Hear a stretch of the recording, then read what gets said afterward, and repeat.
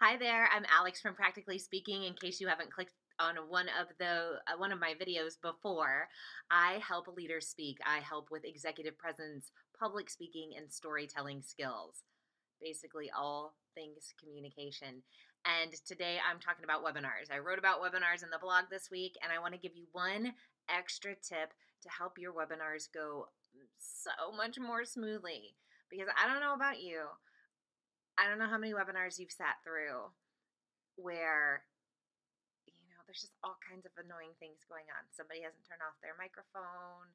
Someone has got all their bells and whistles and dings going on their computer, or they've got their video turned on and you can clearly see them like looking at other screens or doing all kinds of weird stuff. People do weird stuff on webinars, and we've got to help them. We've got to help make it stop. So here is my go-to tip to help you make your webinar go ever so much smoother.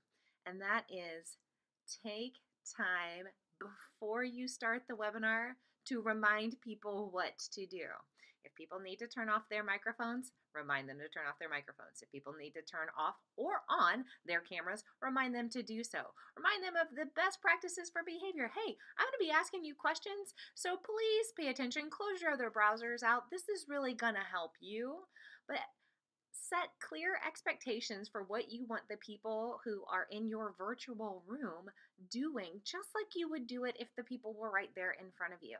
It doesn't have to be different just because it's a webinar. And really, your stuff is so important. You want people paying attention to it. So set them up for success at the beginning. I think about it's like when you go to the movie theater and they tell you in 17 different ways, generally through M&M characters, to turn off your cell phone. It's a reminder. We all need it because we're human. We forget. We go sliding into a webinar at the very last minute. We need that reminder so you can be an amazing webinar host or hostess by helping your participants from the get-go. Tell them what they need to do to make the experience user-friendly, not just for themselves, but for everyone.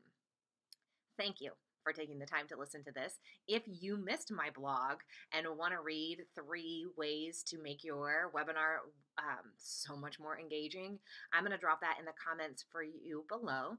If you're watching this and you have never seen me before and you're like, oh, who is this chick and what does she do?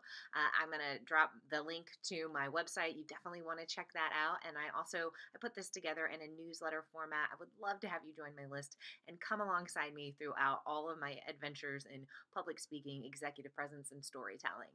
I appreciate your time today. Enjoy the rest of your day, and I'll talk to you next week. See ya. Bye.